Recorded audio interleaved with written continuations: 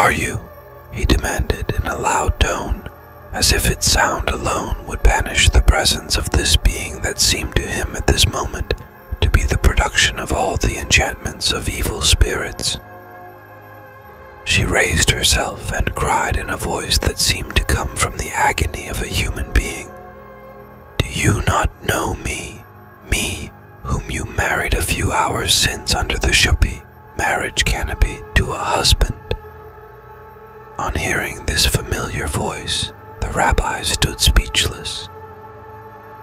He gazed at the young woman. Now indeed he must regard her as one bereft of reason, rather than as a specter. "Well, if you are she," he stammered out after a pause, for it was with difficulty that he found words to answer. "Why are you here and not in the place where you belong?" "I know no other place to which I belong more than here where I now am," she answered severely. These words puzzled the rabbi still more. Is it really an insane woman before him? He must have thought so, for he now addressed her in a gentle tone of voice, as we do those suffering from this kind of sickness, in order not to excite her, and said, "The place where you belong, my daughter, is in the house of your parents, and, since you have today been made a wife, your place is in your husband's house." The young woman muttered something which failed to reach the rabbi's ear. Yet he only continued to think that he saw before him some poor unfortunate whose mind was deranged. After a pause he added in a still gentler tone, "What is your name then, my child?" "God, God," she moaned in the greatest anguish. "He does not even yet know my name." "How should I know you?" he continued apologetically, "for I am a stranger in this place." This tender remark seemed to have produced the desired effect upon her excited mind. "My name is Vale," she said quietly after a pause. The rabbi quickly perceived that he had adopted the right tone towards his mysterious guest. "Vale," he said, approaching nearer her, "what do you wish of me?" "Rabbi, I have a great sin resting heavily upon my heart," she replied despondently. "I do not know what to do." "What can you have done?" inquired the rabbi with a tender look. "That cannot be discussed at any other time than just now. Will you let me advise you, Vale?" "No, no," she cried again, violently. "I will not be advised. I know what oppresses me. Yes, I can grasp it by the hand. It lies so near before me. Is that what you call to be advised?" "Very well," returned the rabbi, seeing that this was the very way to get the young woman to talk. "Very well, I say. You are not imagining anything. I believe that you have greatly sinned. Have you come here then to confess this sin? Do your parents or your husband know anything about it?" "Who is my husband?" she interrupted him impetuously. Thoughts welled up in the rabbi's heart like a tumultuous sea in which opposing conjectures cross and recross each other's course. Should he speak with her as with an ordinary sinner? "Were you, perhaps, forced to be married?" he inquired as quietly as possible after a pause. A suppressed sob, a strong inward struggle, manifesting itself in the whole trembling body, was the only answer to this question. "Tell me, my child," said the rabbi encouragingly. In such tones as the rabbi had never before heard, so strange, so surpassing any human sounds, the young woman began. "Yes, Rabbi, I will speak, even though I know that I shall never go from this place alive, which would be the very best thing for me. No, Rabbi, I was not forced to be married. My parents have never once said to me, 'You must,' but my own will, my own desire, rather, has always been supreme. My husband is the son of a rich man in the community. To enter his family was to be made the first lady in the gas, to sit buried in gold and silver. And that very thing, nothing else, was what infatuated me with him. It was for that I forced myself, my heart and will, to be married to him, hard as it was for me. But in my innermost heart I detested him. The more he loved me, the more I hated him. But the gold and silver had an influence over me. More and more they cried to me, "You will be the first lady in the gas." "Continue," said the rabbi when she ceased, almost exhausted by these words. "What more shall I tell you, Rabbi?" she began again. "I was never a liar when a child or older, and yet during my whole engagement it has seemed to me as if a big, gigantic lie had followed me step by step. I have seen it on every side of me. But today, when I stood under the chuppah, Rabbi, and he took the ring from his finger and put it on mine, and when I had to dance at my own wedding with him, whom I now recognized now for the first time as the lie, and when they led me away." This sincere confession escaping from the lips of the young woman, she sobbed aloud and bowed her head still deeper over her breast. The rabbi gazed upon her in silence. No insane woman ever spoke like that. Only a soul conscious of its own sin, but captivated by a mysterious power, could suffer like this. It was not sympathy which he felt with her. It was much more living over the sufferings of the woman. In spite of the confused story, it was all clear to the rabbi. The cause of the flight from the father's house at this hour also required no explanation. "I know what you mean," he longed to say, but he could only find words to say. "Speak further, Vale." The young woman turned towards him. He had not yet seen her face. The golden hood with the shading lace hung deeply over it. "Have I not told you everything?" she said, with a flush of scorn. "Everything," repeated the rabbi inquiringly. He only said this, moreover, through embarrassment. "Do you tell me now?" she cried, at once passionately and mildly. "What am I to do?" "Vale!"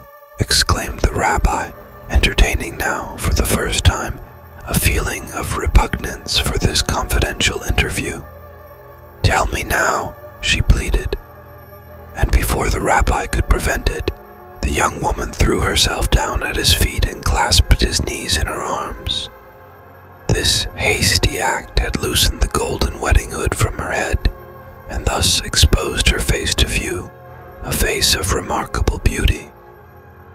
So overcome was the young rabbi by the sight of it that he had to shade his eyes with his hands, as if before a sudden flash of lightning. "Tell me now, what shall I do?" she cried again. "Do you think that I have come from my parents' home merely to return again without help? You alone in the world must tell me. Look at me. I have kept all my hair just as God gave it me. It has never been touched by the shears. Should I, then, do anything to please my husband? I am no wife. I will not be a wife. Tell me, what am I to do?" "Arise, arise," bade the rabbi. But his voice quivered, sounded almost painful. "Tell me first," she gasped. "I will not rise till then." "How can I tell you?" he moaned, almost inaudibly. "Naphtali!" shrieked the kneeling woman. But the rabbi staggered backward. The room seemed ablaze before him, like a bright fire. A sharp cry rang from his breast, as if one suffering from some painful wound had been seized by a rough hand. In his hurried attempt to free himself from the embrace of the young woman, who still clung to his knees. It chanced that her head struck heavily against the floor. "Naphtali!" she cried once again. "Silence! Silence!" groaned the rabbi, pressing both hands against his head.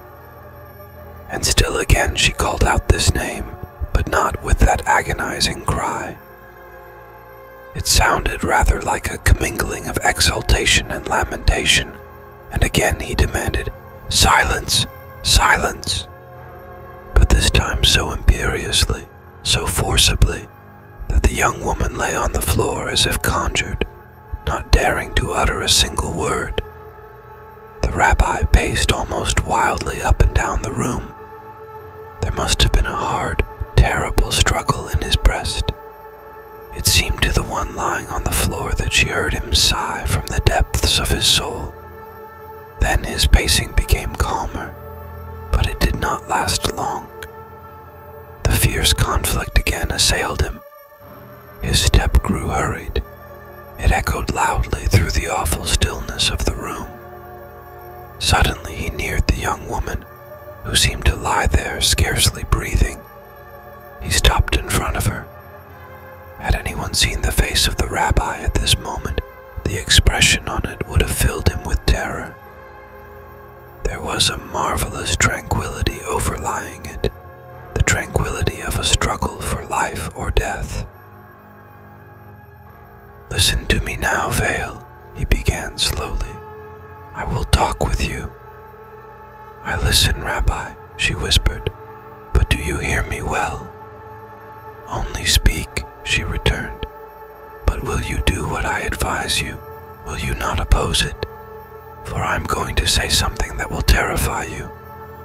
"I will do anything that you say. Only tell me," she moaned. "Will you swear?" "I will," she groaned. "No, do not swear yet, until you have heard me," he cried. "I will not force you." This time came no answer. "Hear me then, daughter of Reuben Klatner," he began after a pause. "You have a twofold sin upon your soul, and each is so great, so criminal, that it can only be forgiven by severe punishment. First, you permitted yourself to be infatuated by the gold and silver, and then you forced your heart to lie. With the lie you sought to deceive the man, even though he had entrusted you with his all when he made you his wife. A lie is truly a great sin. Streams of water cannot drown them. They make men false and hateful to themselves. The worst that has been committed in the world was led in by a lie. That is the one sin." I know," sobbed the young woman. "Now hear me further," began the rabbi again with a wavering voice after a short pause. "You have committed a still greater sin than the first. You have not only deceived your husband, but you have also destroyed the happiness of another person. You could have spoken, and you did not. For life you have robbed him of his happiness, his light, his joy, but you did not speak. What can he now do when he knows what has been lost to him?" "Naphtali!" cried the young woman. "Silence! Silence! Do not let that name pass your lips again," he demanded violently. "The more you repeat it, the greater becomes your sin. Why did you not speak when you could have spoken? God can never easily forgive you that. To be silent, to keep secret in one's breast what would have made another man happier than the mightiest monarch. Thereby you have made him more than unhappy. He will never more have the desire to be happy. Vale, God in heaven cannot forgive you for that." "Silence! Silence!" groaned the wretched woman. "No, Vale," he continued with a stronger voice. "Let me talk now. You are certainly willing to hear me speak. Listen to me. You must do severe penance for this sin, the twofold sin which rests upon your head. God is long-suffering and merciful. He will perhaps look down upon your misery and will blot out your guilt from the great book of transgressions. But you must become penitent. Hear now what it shall be." The rabbi paused. He was on the point of saying the severest thing that had ever passed his lips. "You were silent, Vale," then he cried, "when you should have spoken. Be silent now forever to all men and to yourself. From the moment you leave this house until I grant it, you must be dumb. You dare not let a loud word pass from your mouth. Will you undergo this penance?" "I will do all you say," moaned the young woman. "Will you have strength to do it?" he asked gently. "I shall be as silent as death," she replied. "And one thing more I have to say to you," he continued. "You are the wife of your husband. Return home and be a Jewish wife." "I understand you," she sobbed in reply. "Go to your home now, and bring peace to your parents and husband. The time will come when you may speak, when your sin will be forgiven you. Till then bear what has been laid upon you." "May I say one thing more?" she cried, lifting up her head. "Speak," he said. "Naphtali." The rabbi covered his eyes with one hand, with the other motioned her to be silent, but she grasped his hand, drew it to her lips. Hot tears fell upon it. "Go now," he sobbed, completely broken down. She let go the hand. The rabbi had seized the candle, but she had already passed him and glided through the dark hall. The door was left open. The rabbi locked it again. Vale returned to her home as she had escaped unnoticed. The narrow street was deserted, as desolate as death. The searchers were to be found everywhere except there where they ought first to have sought for the missing one. Her mother, Zelda, still sat on the same chair on which she had sunk down an hour ago. The fright had left her like one paralyzed, and she was unable to rise. What a wonderful contrast this wedding room, with the mother sitting alone in it, presented to the hilarity reigning here shortly before. On Vale's entrance, her mother did not cry out. She had no strength to do so. She merely said, "So you have come at last, my daughter," as if Vale had only returned from a walk somewhat too long. But the young woman did not answer to this and similar questions. Finally, she signified by gesticulations that she could not speak. Fright seized the wretched mother a second time, and the entire house was filled with her lamentations. Reuben Klatner and Vale's husband, having now returned from their fruitless search, were horrified on perceiving the change which Vale had undergone. Being men, they did not weep. With staring eyes they gazed upon the silent young woman, and beheld in her an apparition which had been dealt with by God's visitation in a mysterious manner. From this hour began the terrible penance of the young woman. The impression which Vale's woeful condition made upon the people of the gas was wonderful. Those who had danced with her that evening on the wedding now first recalled her excited state. Her wild actions were now first remembered by many. It must have been an evil eye, they concluded, a jealous, evil eye, to which her beauty was hateful. This alone could have possessed her with a demon of unrest. She was driven by this evil power into the dark night, a sport of these malicious potencies which pursue men step by step, especially on such occasions. The living God alone knows what she must have seen that night. Nothing good, else one would not become dumb. old legends and tales were revived, each more horrible than the other. Hundreds of instances were given to prove that this was nothing new in the gas. Despite this explanation, it is remarkable that the people did not believe that the young woman was dumb. The most thought that her power of speech had been paralyzed by some awful fright, but that with time it would be restored. Under this supposition they called her Veil the Silent. There is a kind of human eloquence more telling, more forcible than the loudest words, than the choicest diction, the silence of woman.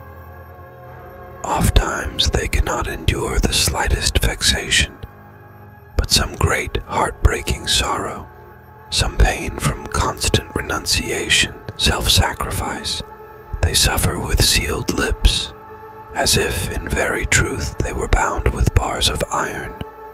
It would be difficult to fully describe that long, silent life of the young woman. It is almost impossible to cite more than one incident. Veil accompanied her husband to his home, that house resplendent with that gold and silver which had infatuated her. She was, to be sure, the first woman in the gas. She had everything in abundance. Indeed, the world supposed that she had but little cause for complaint. Must one have everything? Was sometimes queried in the gas. One has one thing, another, another. And, according to all appearances, the people were right. Veil continued to be the beautiful, blooming woman. Her penance of silence did not deprive her of a single charm. She was so very happy indeed that she did not seem to feel even the pain of her punishment. Veil could laugh and rejoice, but never did she forget to be silent. The seemingly happy days, however, were only qualified to bring about the proper time of trials and temptations. The beginning was easy enough for her. The middle and end were times of real pain. The first years of their wedded life were childless. "It is well," the people in the gassy said, "that she has no children, and God has rightly ordained it to be so. A mother who cannot talk to her child, that would be something awful." Unexpectedly to all, she rejoiced one day in the birth of a daughter. And when that affectionate young creature, her own offspring, was laid upon her breast, and the first sounds were uttered by its lips, that nameless, eloquent utterance of an infant, she forgot herself not. She was silent. She was silent also when from day to day that child blossomed before her eyes into fuller beauty, nor had she any words for it when, in effusions of tenderness, it stretched forth its tiny arms, when in burning fever it sought for the mother's hand. For days, yes, weeks, together she watched at its bedside. Sleep never visited her eyes, but she ever remembered her penance. Years fled by. In her arms she carried another child. It was a boy. The father's joy was great. The child inherited its mother's beauty. Like its sister, it grew in health and strength. The noblest, richest mother, they said, might be proud of such children. And Veil was proud, no doubt, but this never passed her lips. She remained silent about things which mothers in their joy often cannot find words enough to express. And although her face many times lighted up with beaming smiles, yet she never renounced the habitual silence imposed upon her. The idea that the slightest dereliction of her penance would be accompanied with a curse upon her children may have impressed itself upon her mind. Mothers will understand better than other persons what this mother suffered from her penalty of silence. Thus a part of those years sped away, which we are wont to call the best. she still flourished in her wonderful beauty.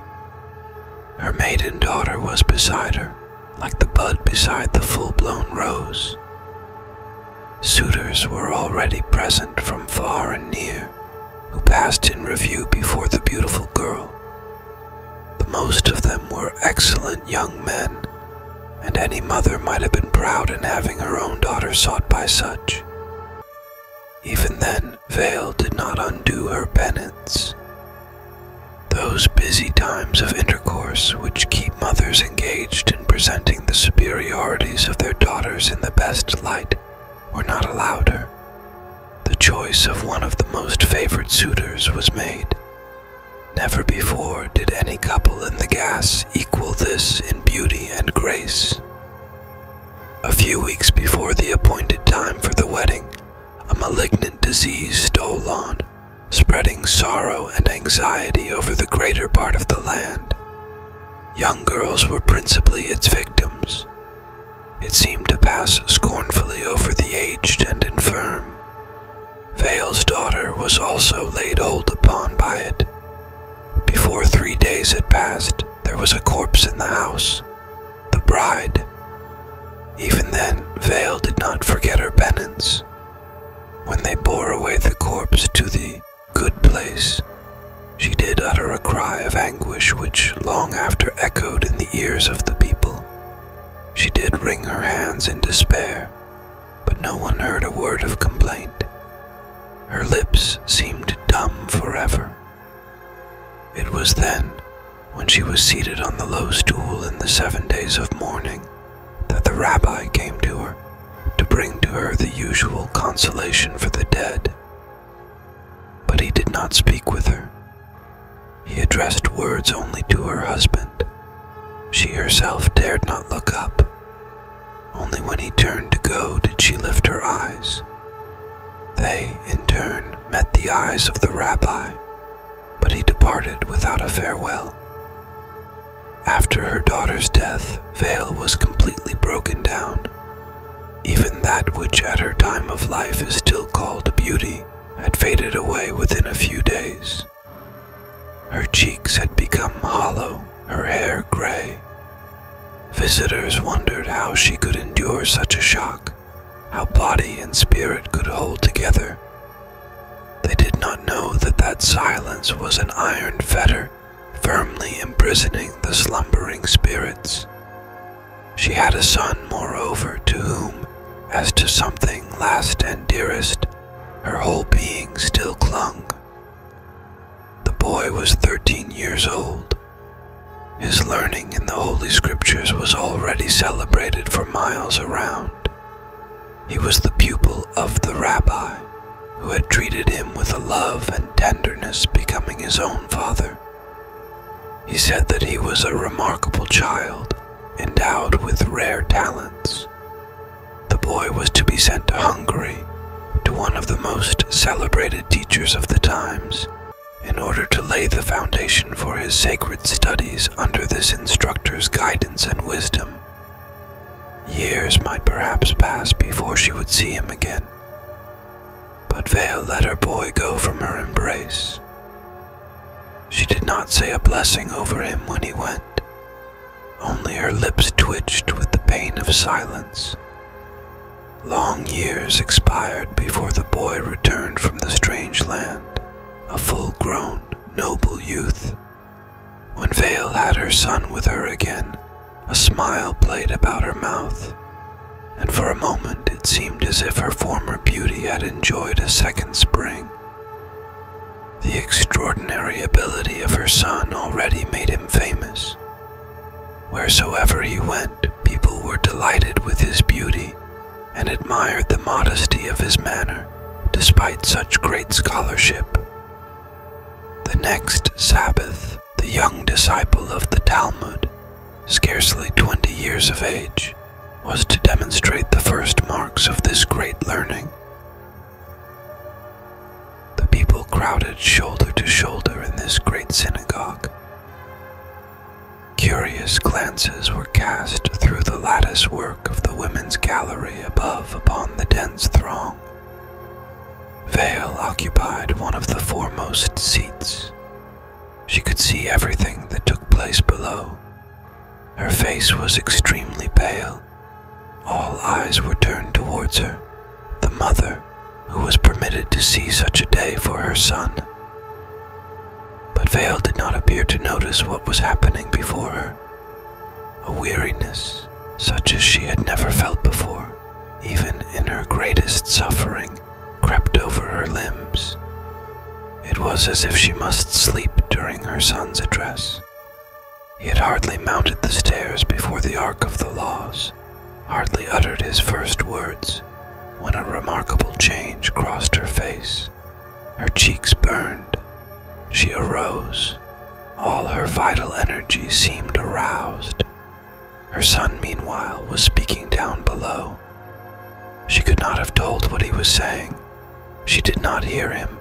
She only heard the murmur of approbation, sometimes low, sometimes loud, which came to her ears from the quarters of the men.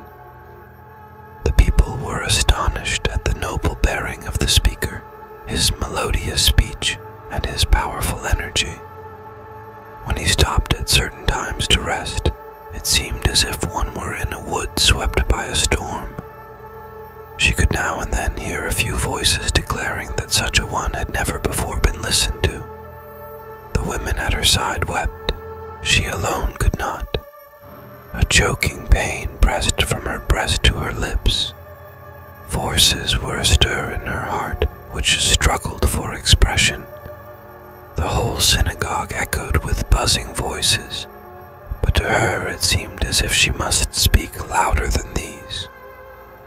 At the very moment her son had ended, she cried out unconsciously, violently throwing herself against the lattice work. "God, living God, shall I not now speak?" A dead silence followed this outcry. Nearly all had recognized this voice as that of the silent woman. A miracle had taken place. "Speak, speak," resounded the answer of the rabbi from the men's seats below. "You may now speak." But no reply came. Vale had fallen back into her seat, pressing both hands against her breast. When the women sitting beside her looked at her, they were terrified to find that the silent woman had fainted. She was dead. The unsealing of her lips was her last moment. Long years afterwards, the rabbi died. On his deathbed, he told those standing about him this wonderful penance of Vale. Every girl in the caste knew the story of the silent woman,